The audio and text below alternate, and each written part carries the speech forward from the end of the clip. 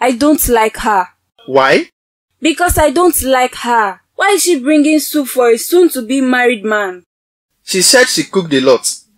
Then she should keep it in her fridge. Vicky, you're overreacting. This is the first time in a month she brought something for me. We hardly see each other in the compound safe. Jacob, I am a woman. No woman cooks too much soup. She has ulterior motives. It's funny to you? Yes, now. Okay, let's assume she truly has a motive. Don't you trust me?